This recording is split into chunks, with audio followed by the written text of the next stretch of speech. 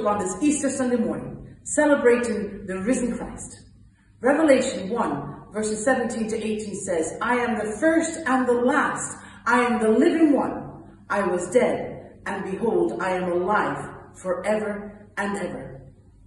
What a glorious truth to ponder. Jesus is not the great I was, but rather the great I am. He is not only a historical fact, but a present-day living reality. The whole system of Christianity rests upon the truth that Jesus Christ rose from the grave and is now seated at the Father's right hand as our personal advocate. Christ the Lord is risen today has been one of the church's most popular Easter hymns since it was first written by Charles Wesley just 1 year after his heartwarming experience at the Aldersgate Hall in London in 1738.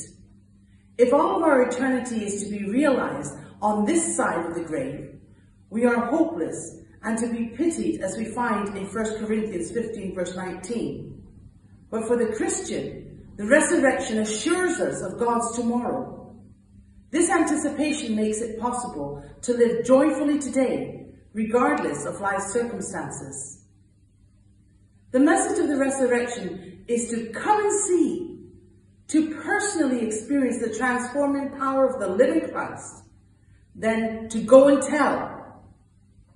Carry this hymn of triumph with you today and the days that lie ahead. Christ the Lord is risen today. Hallelujah.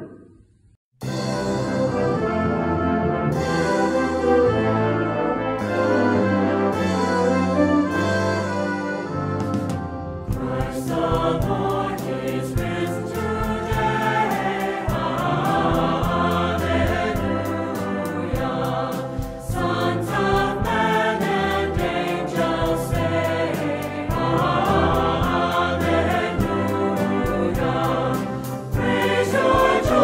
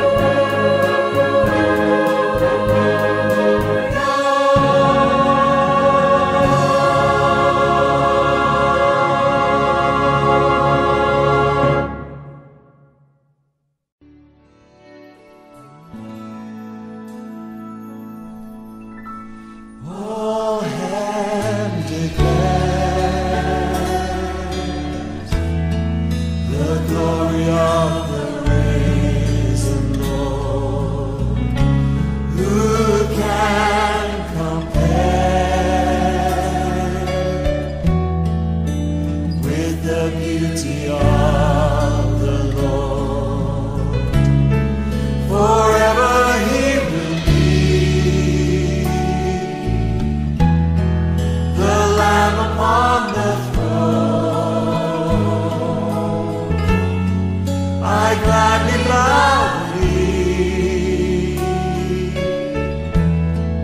and worship him alone. I will proclaim, I will proclaim the glory of the risen Lord, who once was slain to reconcile man to God. Forever, forever you will be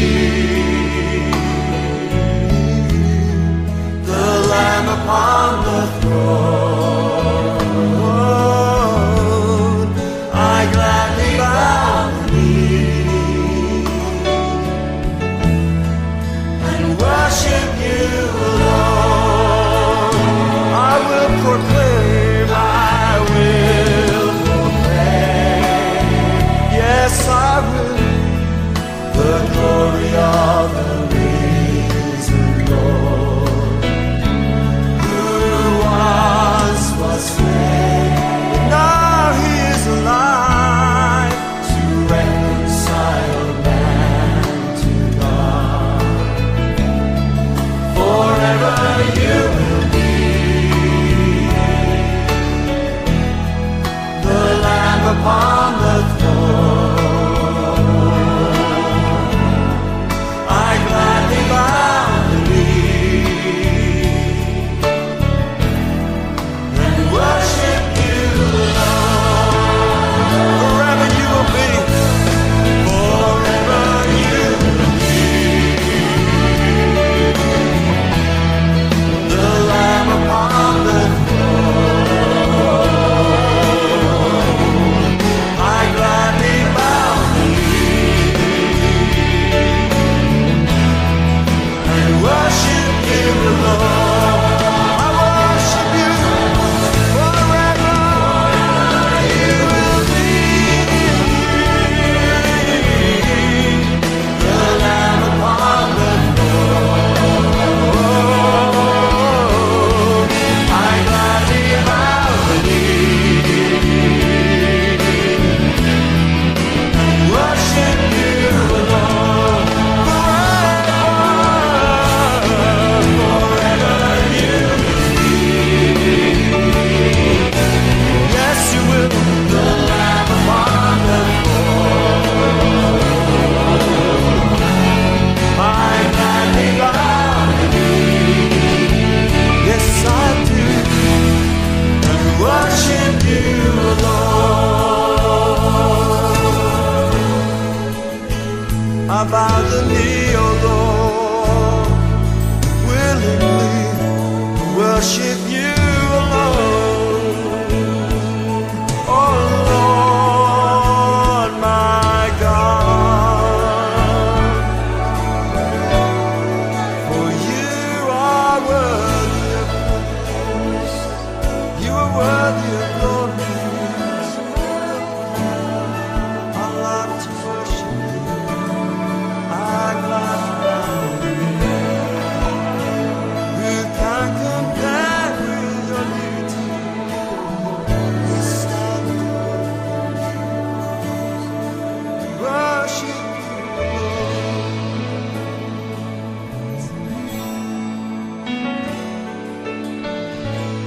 We love to stand in your presence.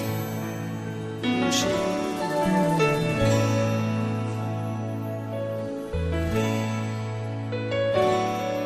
Thank you.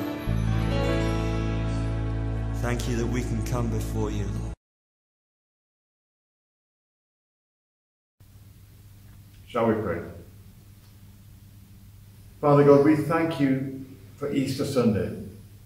We thank you that Good Friday was not the end, but the start of something new. The start of something new and amazing in the relationship between God and humanity. We thank you for your Son Jesus, who rose on this day that we're celebrating as this Easter Sunday. And Father God, we thank you for all that means to us. That he came to give us life and have it in all its fullness, as we can read in John 10:10. And Father God, we thank you that we are not people of Good Friday, but people of Easter Sunday and looking forward towards Pentecost, when your plan was made complete and your Holy Spirit was left with us. Help us to celebrate that great news, that hallelujah, Christ has risen. Help us to shout it from the rooftops, to share it with our family and our neighbours and those we work with. Help us to constantly live in that relationship with you that celebrates that you are a risen Saviour, that you live within us, that you live within our lives, and that you're evident in what we say and what we do. So Father God, as we continue in our act of worship to you, may our worship be fitting, and may you bless us and use us as a church united. This we ask through the blessed name of your dear Son Jesus. Amen and amen. Good morning. Happy Easter, everyone. Our Salvation Army music almost always contains a message that brings inspiration and blessing. The march I've chosen for this morning is no exception, that it tells the Easter story and also gives the testimony of every Christian. Noel Jones's march, He Lives, uses the song 229 in the songbook. O joyful sound, O glorious hour, when Christ by his almighty power rose and left the grave. Now let our songs his triumph tell, who broke the chains of death and hell, and ever lives to save. He lives, he lives. I know that my Redeemer lives. And then the chorus comes in the music. It's no longer I that liveth, but Christ that liveth in me. It's my story and experience. He lives, he lives. Jesus is alive in me. Hallelujah. I hope and pray that you know that to be true in your own life as well. Here's the march then. He lives.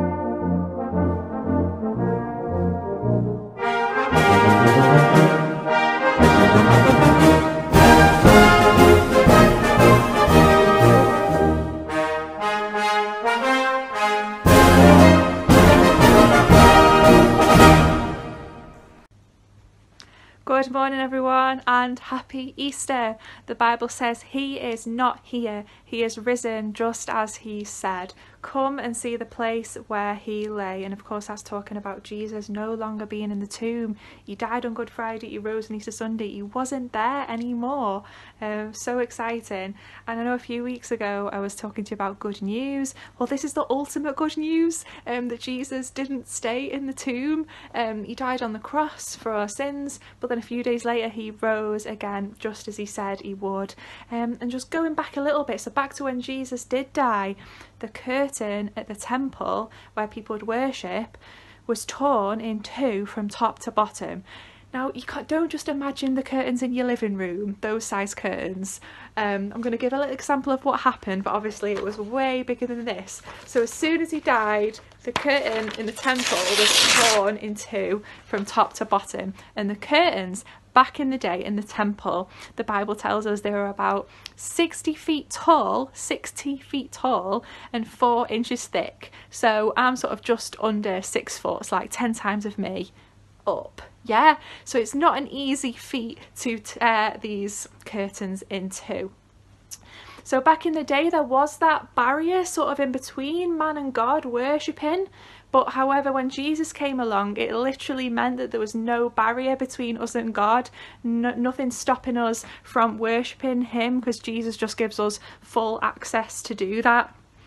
And there's a song that we have sung before at junior camp called My Redeemer Lives, and we're going to listen to it now, and feel free to sing along. It speaks about Jesus lifting our burdens, so the stuff that weighs us down and gets us sad. It speaks about us lifting those burdens away. It speaks about how Jesus' blood has covered our sins, so taken away the wrong that we've done when he hung there on the cross, and that because he's alive he lives, the Redeemer that saves us, and that is the best news ever. So I hope you enjoy your Easter Sunday.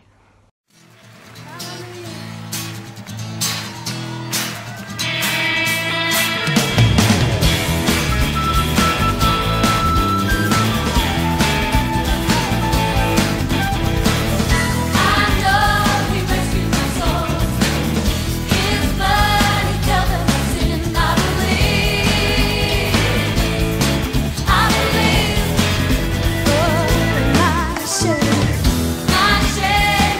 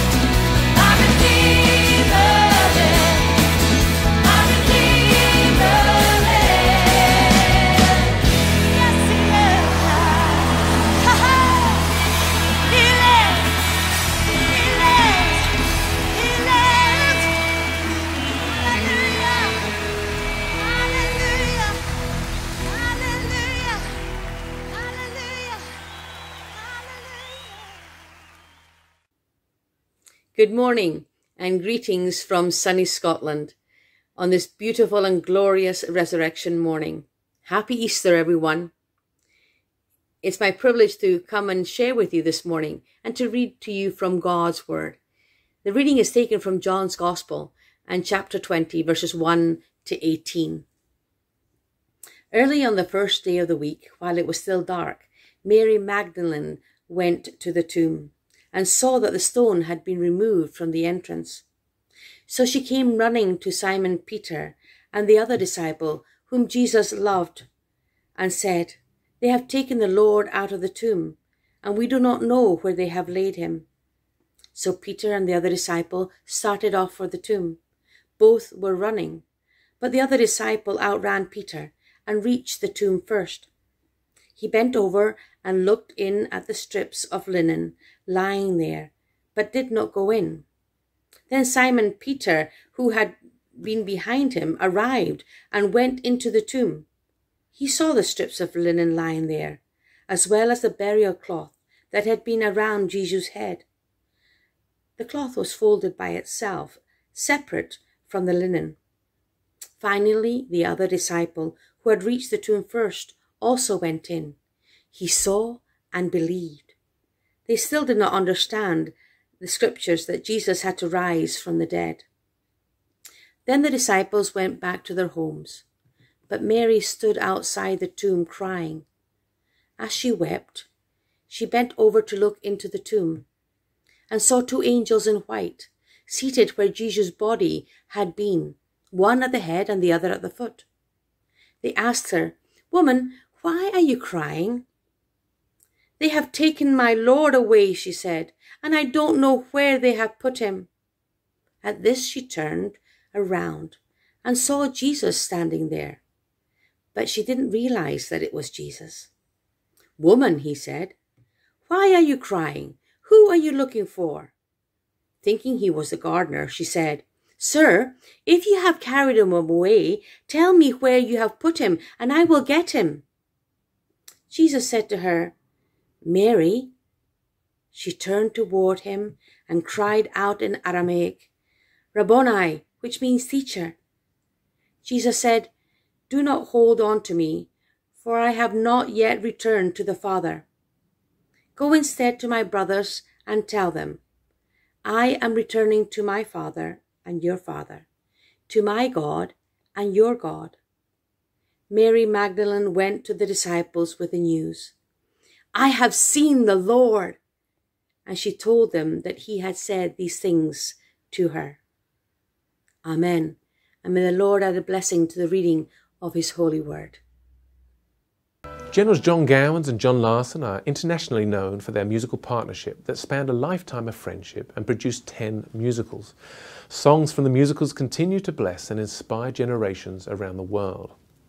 In the musical Jesus Folk, the song "He Came to Give Us Life in All Its Fullness," number 139 in the Salvation Army Songbook, serves as an uplifting celebration of the raising of Lazarus from the dead. In John 10:10, Jesus affirmed, "I am come that they might have life, and have it to the full." Having life to the full, or more abundantly in the King James Version, is a vivid, powerful description of life in Christ. The Greek phrase means to have a superabundance of a thing. The fundamental, glorious truth is that to be a follower of Jesus Christ, to know who he is and what he has accomplished, is to possess a new, lasting superabundance of life. The tune and the words are perfectly wed. Believers cannot sing more jubilant, affirming words than "He came to give us life in all his fullness. He came to make the blind to see. He came to banish death and doubt and darkness. He came to set his people free." He came to give us life in all its fullness. He came to make the blind to see. He came to banish death and doubt and darkness. He came to set his people free. He liberating love imparted. He taught men once again to smile. He came to bind the broken hearted, and God and men to reconcile. He came to give us life in all its fullness. He came to make the blind to see. He came to banish death and doubt and darkness. He came to set his people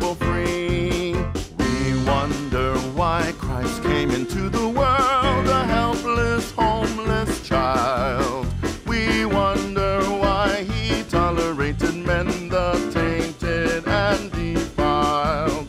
We wonder why the Son of God as man came down. What does this signify? He came to give us life in all its fullness. He came to make the blind to see. He came to banish death and doubt and darkness. He came to set his people free. He liberating love imparted. He taught men once again to smile. He came to bind the broken hearted, and God and man to reconcile. He came to give us life in all its fullness. He came to make the blind to see. He came to banish death and doubt and darkness. He came to set his people free. We wonder why Christ came into the world and let men hurt him so. We wonder why the Christ should have to die. Does anybody know? We wonder why the Son of God as man came down. What does this signify? He came to give us life in all its fullness. He came to make the blind to see. He came to banish death and doubt and darkness. He came to set his people free. He liberating love imparted. He taught men once again to smile. He came to bind the broken hearted, and God and man to reconcile. He came to give us life in all its fullness. He came to make the blind to see. He came to banish death and doubt and darkness. He came to set his people free. He came to set us free. Good morning, everyone. On this Easter Sunday, Jesus is alive, death has lost its victory, and the grave has been denied. The title of the song, Jesus is Alive, sung by the Staff Songsters.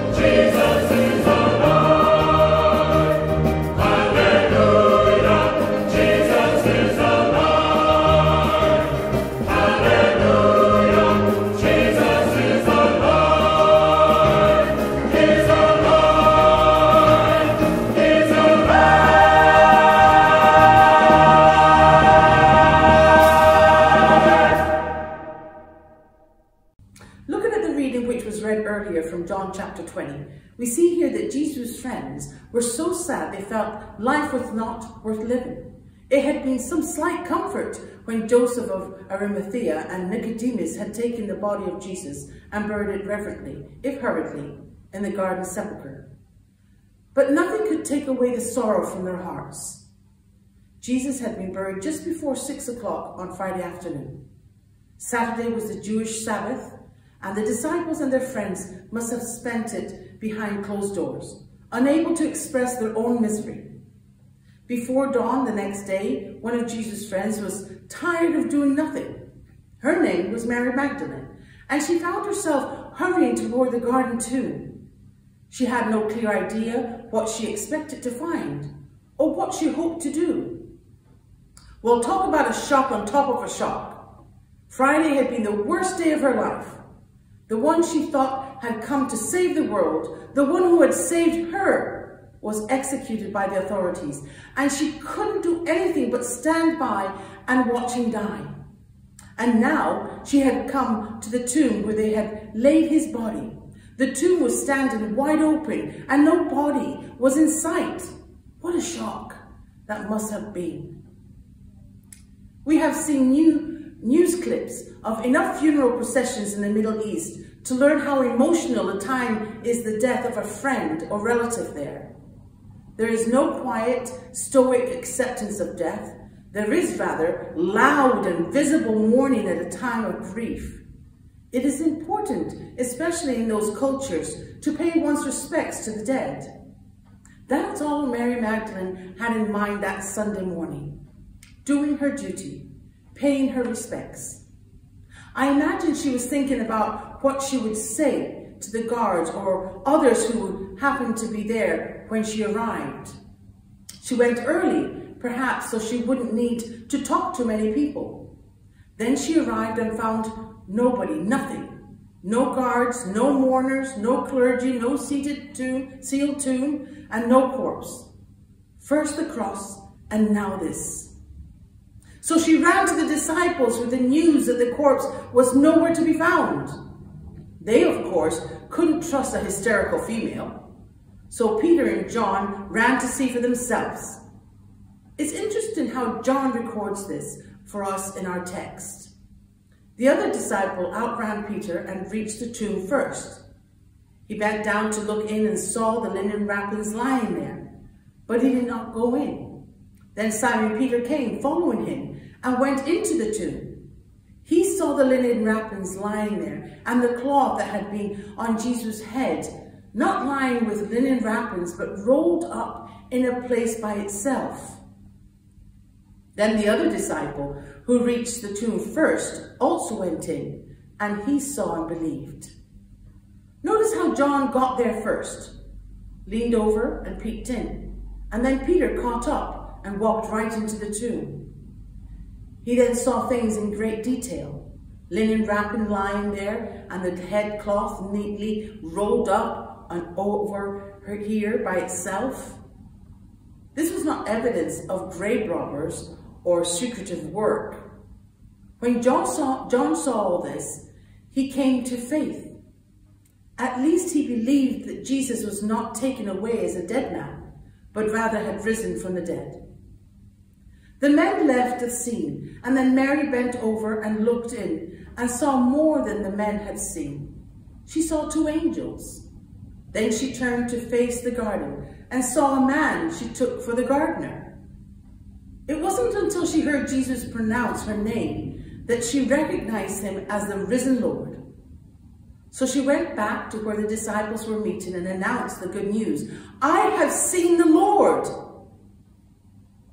It's hard for us to imagine how these words, I have seen the Lord, would have been heard by these Jewish men. There are echoes in the words of the scriptures.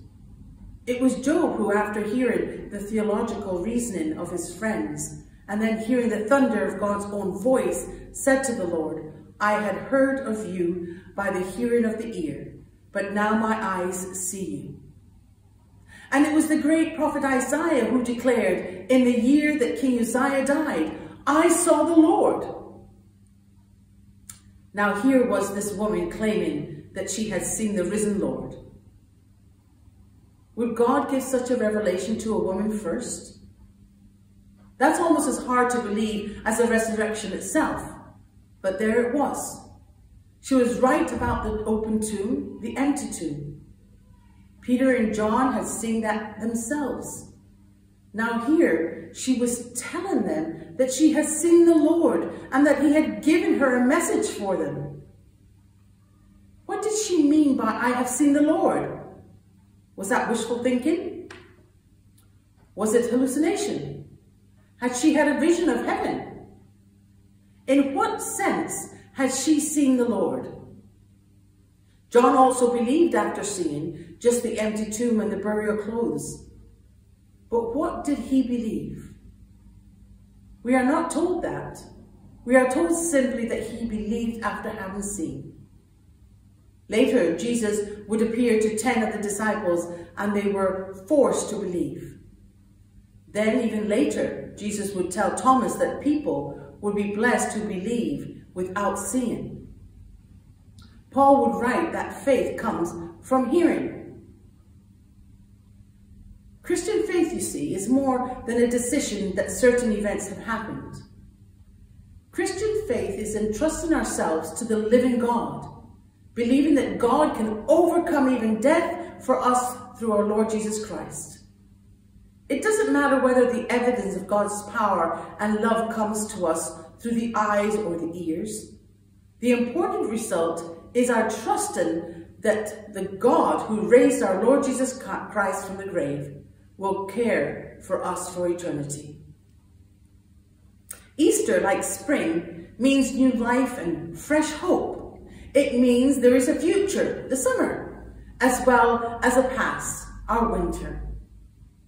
Let us sit back and listen as the International Staff Songsters bring us the song, "I Have Seen the Glory of the Lord," and know that God is ever present and eternal.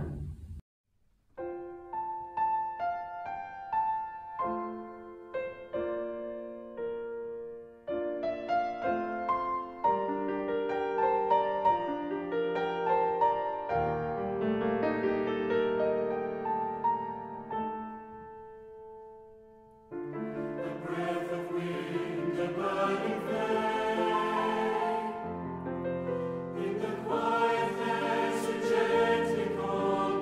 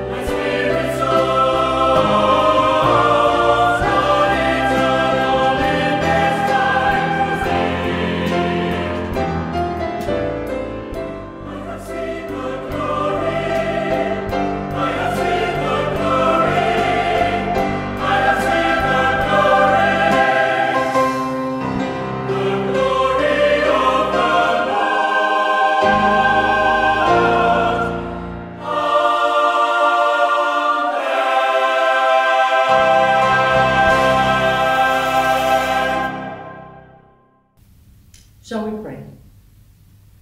And Lord God, you loved this world so much that you gave your one and only Son, that we might be called your children too. Lord, help us to live in the gladness and grace of Easter Sunday every day. Let us have hearts of thankfulness for your sacrifice. Let us have eyes that look upon your grace and rejoice in our salvation. Help us to walk in that mighty grace and tell your good news to the world. All for your glory do we pray, Lord. Amen. Amen. 1 Corinthians 15 verse 57 says, "But thanks be to God, he gives the victory through our Lord Jesus Christ." In the ancient world, no celebration was considered more glorious than the march of triumphant returning warriors through their capital city. Many visual depictions have been made of the victorious Roman soldiers in the early centuries, marching proudly through the streets and arches of Rome, leading captive slaves and hearing the boisterous approval of cheering admirers. Christ our Saviour fought the greatest battle of all time against the prince of this world and of all his legions. Our Lord returned triumphant to his Father, having conquered not only sin, death and the grave, but Satan and hell also. Now he sits on the Father's right hand as the ruler of his kingdom and our personal advocate before God. But the day of our celebration is just ahead. One can picture with imagination the procession that will occur in heaven when Christ himself leads his bride, the church, through the heavenly portals amidst the shouts and songs of praise and glory to the risen, conquering Son.